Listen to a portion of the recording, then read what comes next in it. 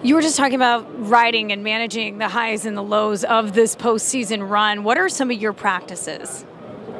Yeah, I think one big one is keeping everything the same no matter what, on the field and as well as away from the field.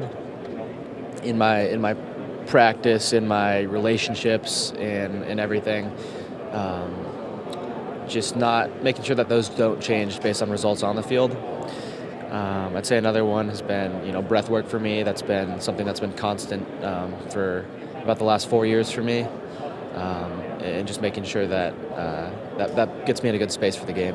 欢迎来到小哥播报，看热闹更看门道。大联盟世界大赛明天开打，对战组合之一响尾蛇队，阵中有台美混血选手 Corbin Carroll。Carroll 除了是国联准新人王，在季后赛也立下汗马功劳。打国联冠军赛前，打击率一度高达4.12%，累计2轰4打点2盗垒。国联冠军赛前几场虽然熄火，但生死战第7战反弹单场3安打2打点，包括击出关键追平分安打，还有打回保险分，附带2次盗垒，也让 Carroll 成为响尾蛇在世界大赛关键的战力之一。I mean, I guess this postseason run, it's been, I think that the hat choice has had an impact. I've got to wear the same hat until we lose, and then the hat's got to go, another hat. So that's been, the little superstition, I guess.